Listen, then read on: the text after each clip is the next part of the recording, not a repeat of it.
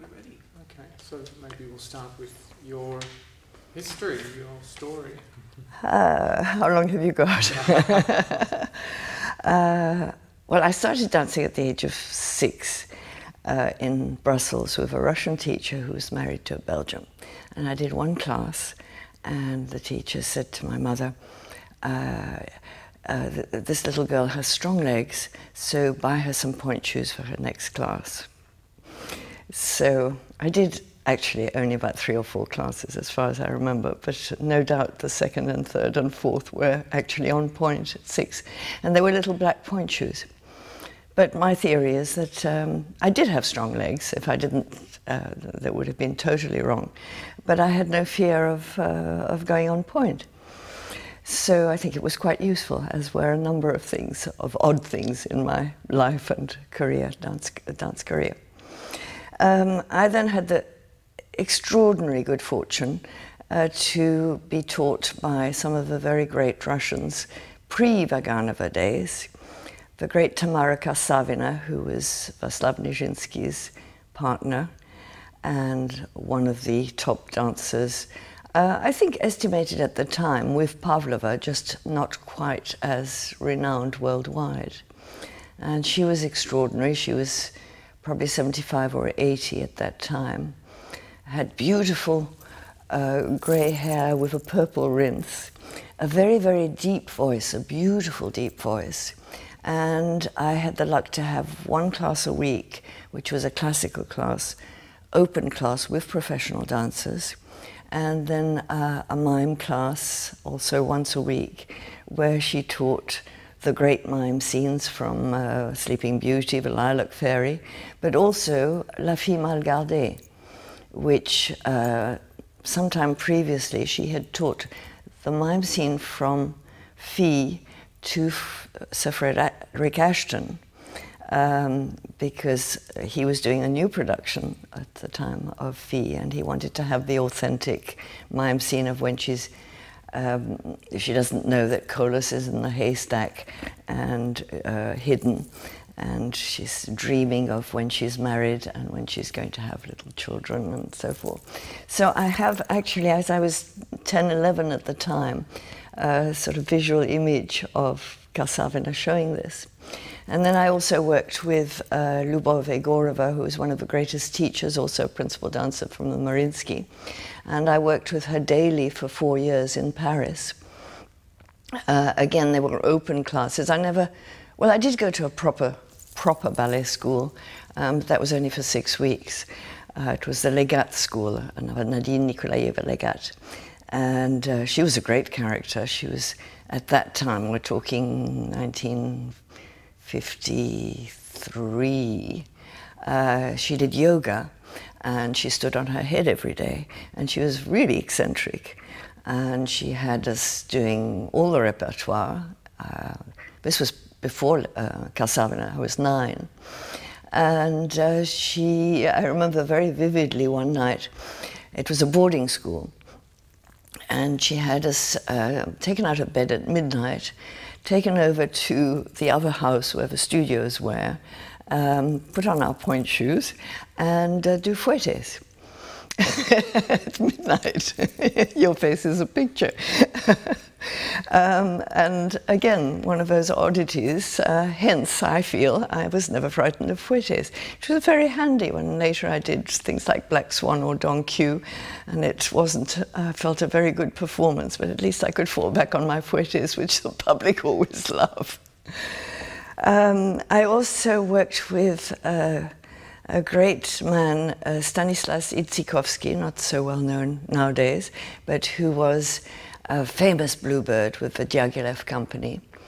And that was also in London, and he gave classes in a church hall, which was very, very, very slippery.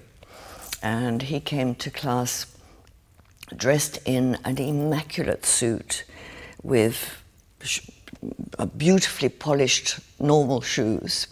And he would show everything. He had a huge jump. He was very small, beautifully proportioned, and turned like a top in those shiny day shoes, beautifully polished. Would do 8, 10 turns. And he gave for true Cecchetti classes, because his master was Enrico Cecchetti himself, great teacher, and there are lots of Cecchetti systems now, but he really came from there.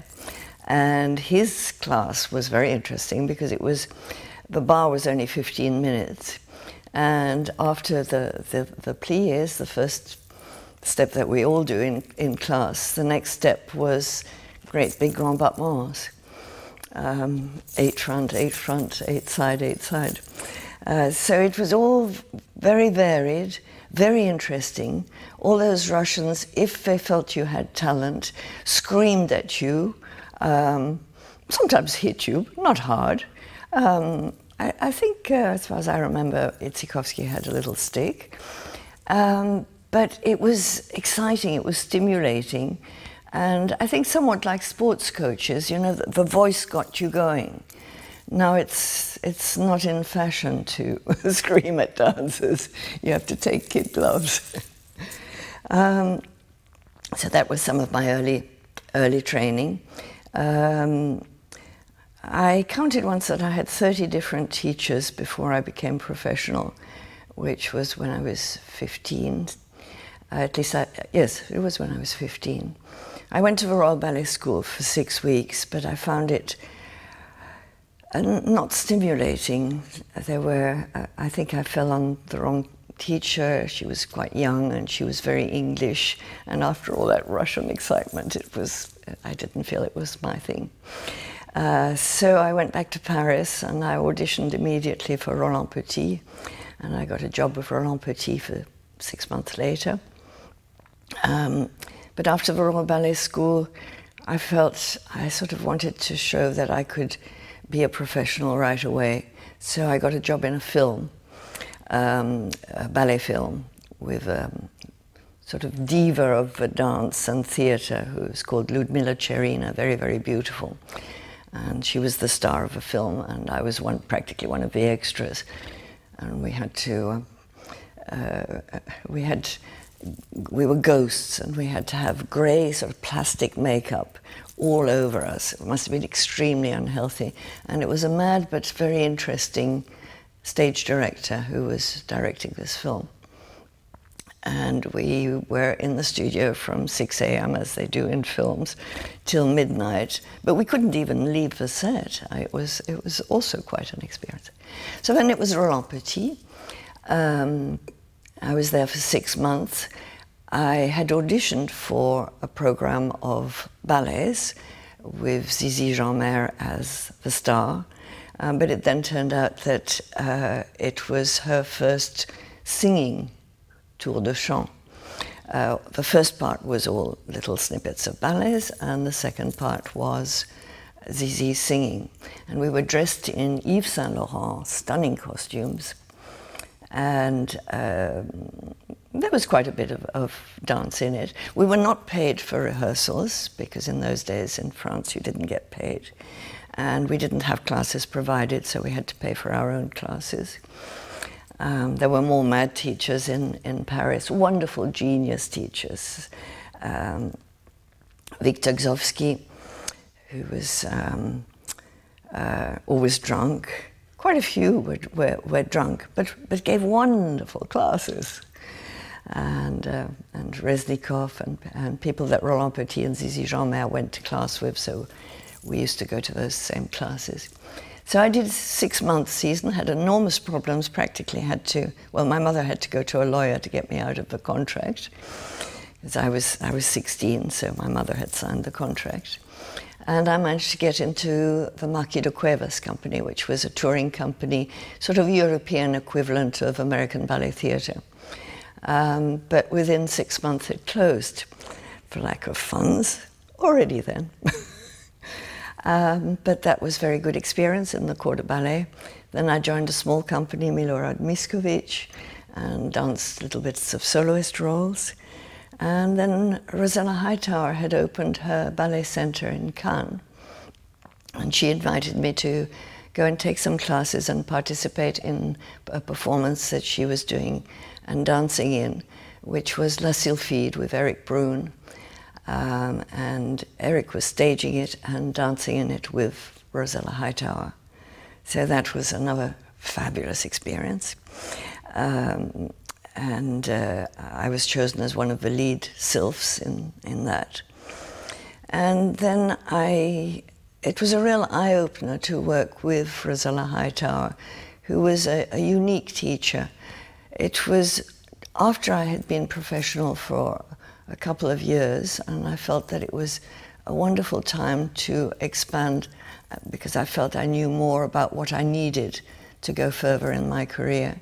And at the same time, we were performing gala performances, touring. We toured to China, and that was the first time I came to Australia, because we came for 4 weeks, Sydney, Melbourne, Brisbane and Perth, and performed Giselle, I think Suite en Blanc, and various mixed bills. And that was also my first taste of Australian audiences, who I felt were absolutely wonderful. They were so enthusiastic. Probably more as they are now. I think bit by bit they've got back to that enthusiasm, because when I first came with the Australian ballet, I felt they were somewhat reserved in showing how they felt about a performance. But that was a wonderful time, because I was performing 7-8 performances a week in soloist and principal roles already. And we did one-night stands in the United States. So I think it was 2-3 years, certainly partly studying, because Rosella Hightower was also dancing in most of the tours, but there were no classes, so I'd just work behind her when she was warming up, and learnt so much that way. And then one summer, Maurice Béjart came to Rosella's school in Cannes and was guest teacher. And Maurice Béjart at the time was the epitome of contemporary dance, something that I never thought I would be at all interested in, neither to look at nor to be part of. But I had seen his Rite of Spring, and I did feel that was quite exceptional and extraordinary some years before. And I was very surprised that he was going to be guest teaching at all at the Hightower School. And when he started giving classes, I realized that he was giving the most academic and correct classical ballet classes. And he was also an absolutely fascinating personality and character, who had so much knowledge about dance, but also about all the other arts and philosophy. His father was a very well-known philosopher. So I was fascinated, and Rosella took us to see some performances of his company in Avignon. And I just thought, this is what I have to do. I've always loved to dance. I've always thought that that was something that I wanted to explore, and that there were roles that I really wanted to do, like Giselle and Swan Lake. But I never felt that what I was doing was of that much importance in the world, if you want. And through Béjart, who had, and some people think it's a dreadful thing, big philosophical messages to make, and he also attracted an enormous audience of non-balletomans as well, but people who knew nothing about dance, but who were completely drawn to dance through what he had to say, through dance and through his dancers. So I felt I had to get in there, and suddenly I realized how important I felt that dance was in general, not just to me. So it took a year until he had a vacancy, and eventually I joined his company and had a fabulous 4 years there, when he was really at the peak of his creativity. And he made a lot of ballets, not to the extent that I had hoped, because he was known for making wonderful ballets for men. And I thought, if I get in there, maybe I can get him to create equally interesting, meaty roles for me. they were meaty roles, but often abstract, like Bhakti, which was a ballet based on Indian mythology. And I was Shakti, the goddess of dance, the goddess of also of destruction and resurrection, like a sort of phoenix. But that's a very abstract concept, and I did like more storytelling. And he did ballets, well, later like Nijinsky, but also Romeo and Juliet was very much in the repertoire. But I didn't get those sort of roles. But I had a fabulous time, and again learnt so very much from that experience. And then towards the end of 4 years, Rosella Hightower telephoned and said that she was at the time director of the Marseille Ballet, and she was staging a production of The Sleeping Beauty. And she was supposed to, Rudolf Nureyev was coming to dance the role of the prince, and supposedly with Noëlla Pontois, who was a great star of the Paris Opera. But Noëlla was not well, and she needed an Aurora, and she asked if I could do Aurora. I had never done a full-length ballet. I had done one-act ballets. And so, of course, I was very, very excited, but I didn't think that Béjart would give permission while I was with him, because that sort of guesting around, which is now the norm, was not at all, and especially in a company like Béjart's. But he was very friendly with Rosella, and he gave permission. So I had all of 2 weeks while I was performing with Béjart to prepare. I knew the role, of course, from my times with the Russians and lots of repertoire classes. So I worked on it in the evenings, and then I went to Barcelona, where it was to be performed the day before the dress rehearsal, and Nureyev arrived, and there was only one tiny little studio downstairs. The stage was extremely raked, and downstairs it was a studio that was about not even a quarter of the size of the stage, and it was flat. But we got the sort of versions together of the pas de deux, and then we did the dress rehearsal, and then we did 5 performances in a row. So that was a pretty fabulous experience, and he was extremely helpful and really lovely, not just as a partner, but also just helpful in general. And we'd go out to dinner after the show with Rosella, with Nureyev, and I got to know some of his idiosyncrasies and adopted some of them, like he didn't want fat on his meat, he liked his good steak. So when the restaurant provided all oily, especially in Spain, they like oily food. So he'd take his napkin out and just wrap it around the steak to like blotting paper. Silly things like that I have memories of. And that really led me to leave the Béjart company, because I decided that I really wanted to explore the classics more. And I left with very well with Maurice, and he allowed me to do some of his ballets in other companies. I joined London Festival Ballet.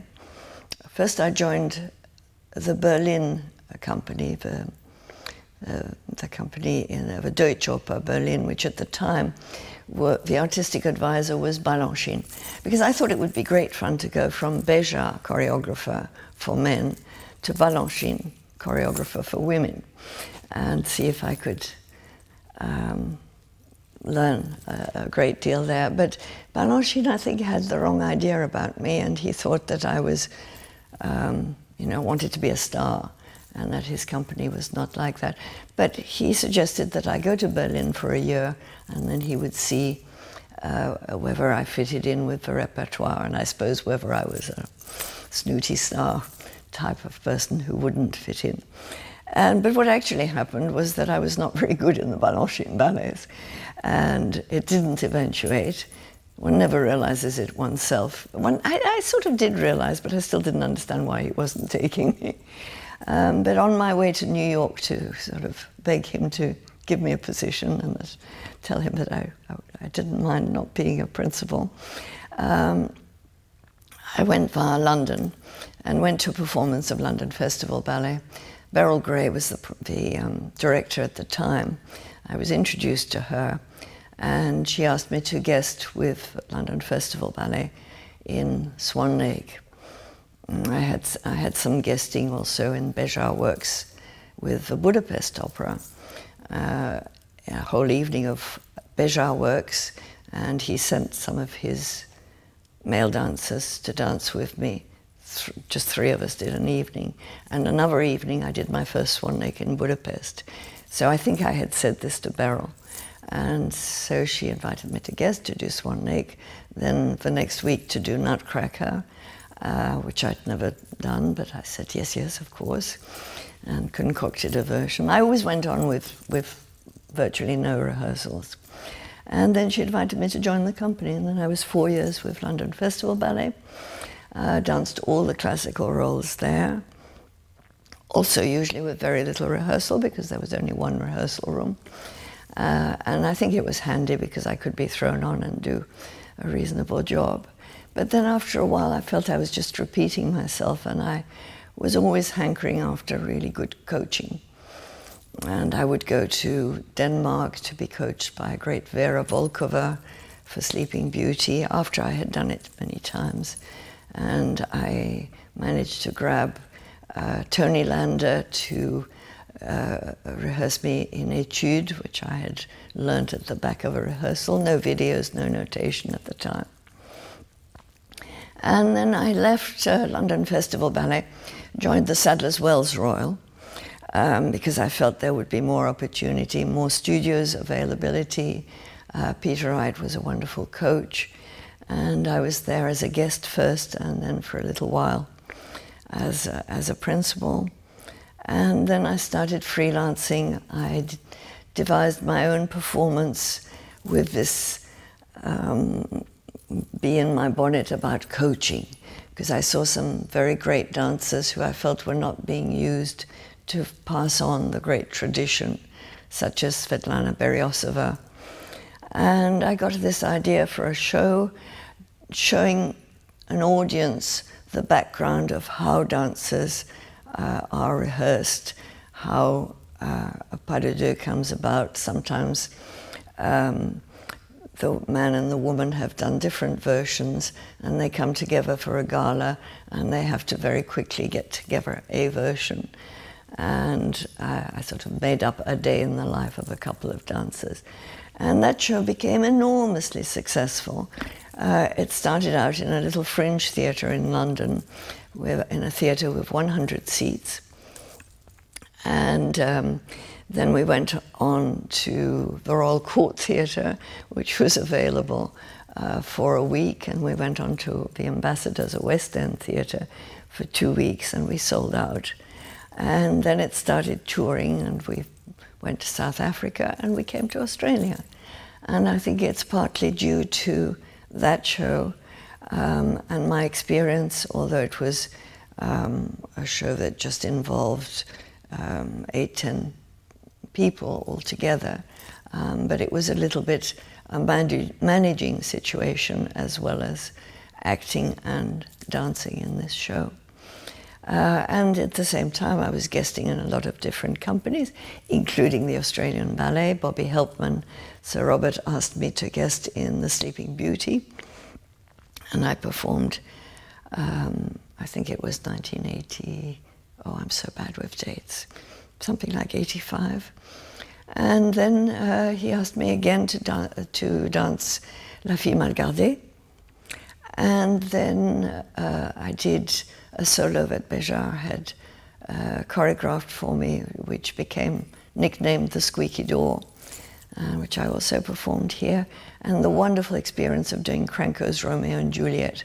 So at last I got to do Juliet, and I had 5 weeks to rehearse. I mean, a dream come true. And I thought, the Australian Ballet, they have time to rehearse. They have 4 studios, even if it was with the school. And Anne Williams was, at the time, staging. She wasn't yet director, but she was staging Romeo and Juliet. And she was a fabulous coach. So all these experiences And then after a while of guesting, I felt that I wanted and needed, because it was a very ad hoc life and career by then, but I needed really a permanent company to be able to go further in my career, and that didn't eventuate. So I thought I'd try something else, and I was interested always in teaching, in coaching, and a little bit in choreographing. So I got the opportunity to choreograph a little ballet for London City Ballet, which was a small touring company in England. And I decided that I'm going to have a trial retirement. And I didn't tell my mother because I knew she would be very, very upset. So somehow I did some sort of interview, and it came out that I was doing my last performances on a cruise, actually, on a boat, a very grand cruise. And so she read in the paper that I was retiring. But it was only a trial in my mind anyway. I didn't want to do the big farewell business. So I choreographed this ballet. I was given the opportunity to do some teaching and some coaching.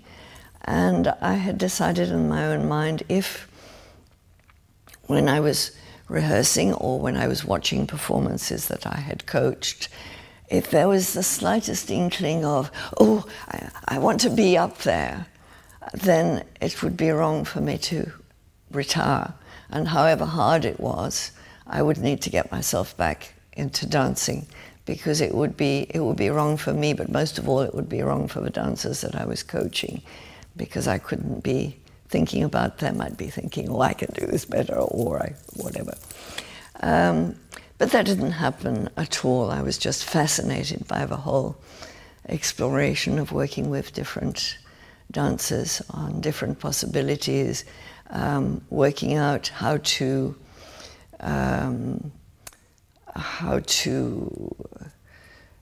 prioritize, which is such a huge part of coaching, because you all the time have to be thinking, now, who are these dancers in front of me? What challenges are facing them?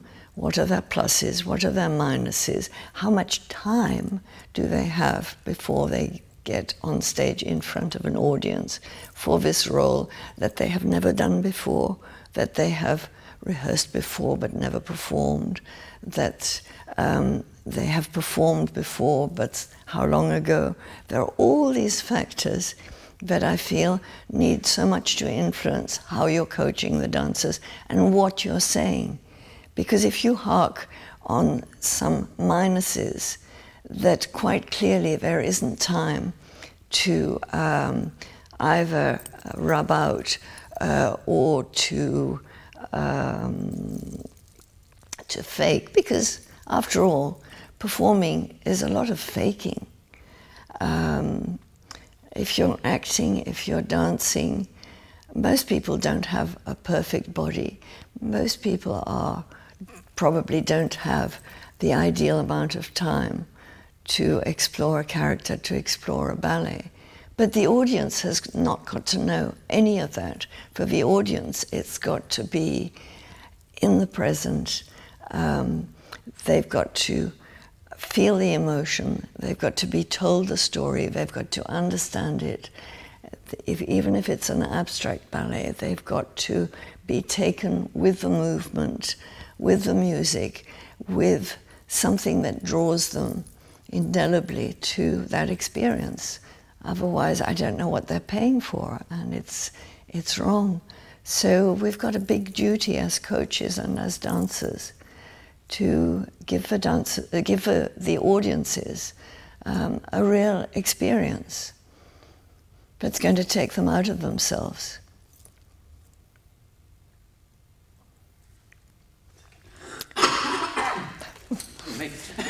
That was good timing. Sorry, that was very long. No, it's wonderful. I'm just conscious of the time. Yes. We have about 5 more minutes. Should we push on to some Giselle? Just quickly, some Giselle. Perhaps some of the things you always tell your Giselles and Albrechts when you're coaching them?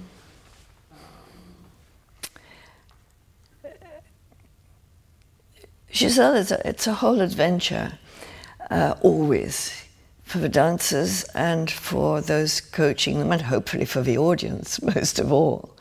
I always tell everyone involved with Giselle this lovely thing that in Russia, Giselle is known as the holy ballet, the spiritual ballet. It becomes on a completely different plane. That's one of the things that I talk about. But I think it's extremely important that the Giselles and Albrechts have an understanding of the tradition, an understanding of how these roles were performed in the past. I mean choreographically as well as stylistically, as well as how the storytelling evolved. And there are so many different theories that at one time, and in some productions, Giselle commits suicide, for instance. In some productions, Albrecht is an out-and-out cad who only realizes that he's fallen in love with Giselle as the first act goes on, and sometimes only as late as when she goes mad. While in other productions, I'll come back to that, but in other productions, he can be just sick of the aristocracy, not interested in his fiancée Bathilde, and have seen Giselle and fallen in love with her already before we see Giselle and Albrecht together when he knocks on the cottage door. So one of the first things we talk about is, well, this Giselle, this Albrecht, how do you see their meeting when the audience first sees you? Do you think you've met before? How many times have you met before? Is Giselle expecting him, or is that knock could be anybody? There are so many possibilities. And I realize that I teach and coach Giselle completely differently from other ballets. Quite recently I've been coaching La Sylphide, both in Eric Bruhn's production and in my own production. And although there's a lot of leeway for interpretation and creativity, but it's pretty set choreographically, and the mime is very set on the music and so forth. In Giselle, I feel there are many possibilities. I don't want to impose that Giselle is this way. You can have a Giselle come out of the house and obviously be really frail. You can see that she's not a well girl and that the disaster is going to strike. But you can also see her come out and just the love of dance exude from her, and the fact that she's not well comes as a shock. And as I say, you can have the different possibilities for Albrecht.